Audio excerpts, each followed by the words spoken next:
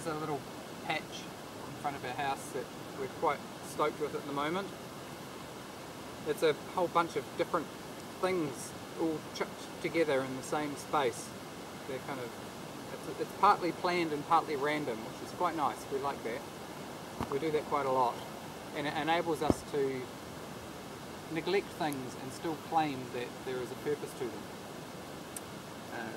which is great, really, because it takes off a bit of pressure in the garden and not always have to justify what everything is doing and why it's doing that. So on my left here, we've got this area that we dug down quite relatively deep compared to everywhere else.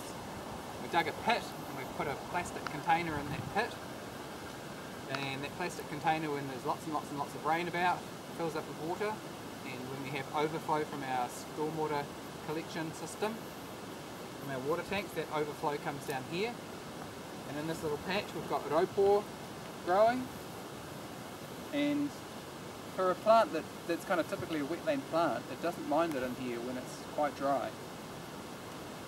It only ever seems to put up 2 main stems, and then it just dies back. So this last year's 2 stems are here, and then the year before that it had 2 stems. So these ones here, they'll send up a big flower stalk and have this beautiful flower stalk, and they'll die off, and then next year it'll probably send up another 2 stems in a different spot. We've also got peppermint growing in there, and a spearmint growing as well. We tried some watercress, but I think it just got a bit too dry. There's lots and lots of this Roman chamomile, perennial chamomile all around, which just smells fabulous and is flowering like crazy and encouraging lots and lots of wonderful little creatures. Just sitting here a second ago, I had hoverflies coming past, a little wee bug-eyed hoverfly, and the European tube wasp that we know likes to collect white butterfly caterpillars and feed them to its young, and of course bumblebees as well. So lots of great different invertebrates that are supporting our system. We've got a big carex in here, and I cut this back very hard not that long ago, and it's all growing back again. We've got another carex, a little wee Carex testacea, which just isn't quite as grunty as the other carex and struggles along a bit. Plus we're being a bit clever, and we planted these little miniature harakeke in here, emerald gem or something I think it's called. They're just so wee. I've had to do so much work to weed around them and maintain them. I'm not convinced they're that great in this setting. That they need a bit more care than we can really offer.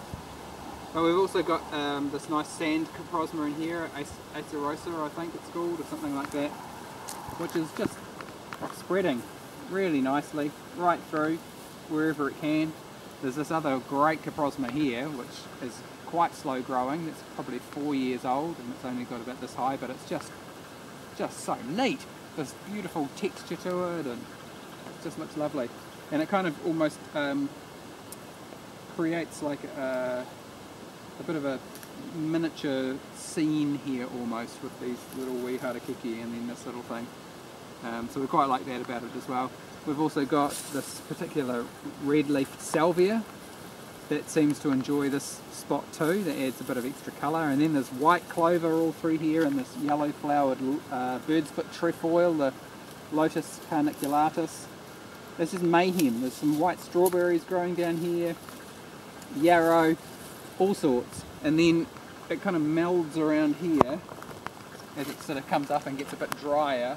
And we've got a whole lot of this Russell lupin, this perennial lupin that just self-seeded, and we just never got around to doing anything with it. So it's kind of filled up this space. This is meant to be a path through here, but obviously we never walk through here, so it probably doesn't even need to be a path.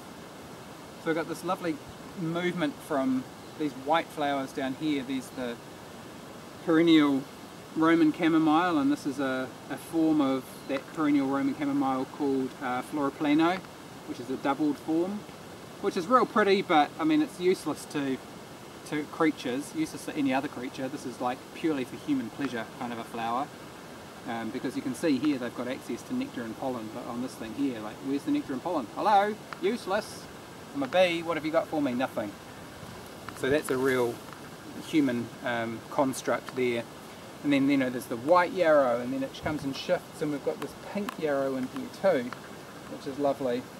And Trish planted a whole lot of endive in here, and now the endive has started to flower and is going to seed. And it's got these beautiful, funky, crazy, blunt-ended seed heads that it's just like unlike anything else I've seen. It just looks kind of like it's unfinished or something, but these beautiful flowers forming on here, and it all fits together really nicely. There's even some little viola in here, and there's some random lettuces and brassicas.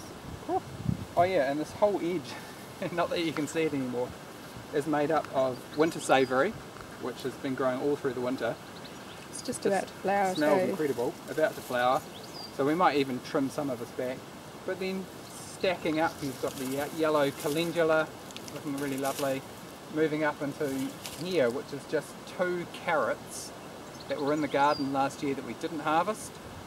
This is just 2 carrots here flowering, and all of these massive flower heads are such a huge attraction for tiny little beneficial insects. The creatures with the tiny wee mouths, they need all these little beautiful little flowers to eat. So they look sensational, and they're feeding so many wonderful creatures. So this whole area of beautiful randomness is just providing so many wonderful features for us. And then it kind of melds into what actually initially we intended to have, which was a bit more of a garden. Shallots. So there's some lettuces in here, and then there's actually some shallots still growing in here, looking quite good.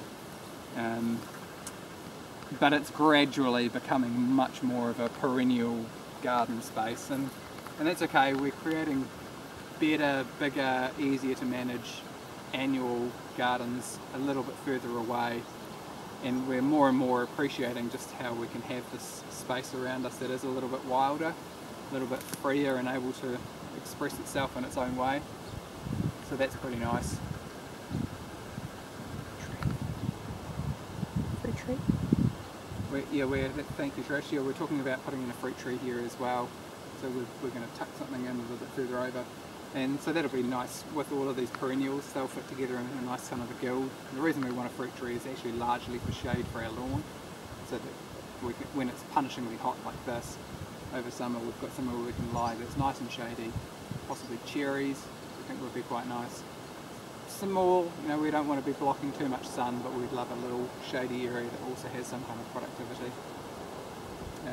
But yeah, it's kind of all about just embracing the self-expression of this particular space and these plants within it.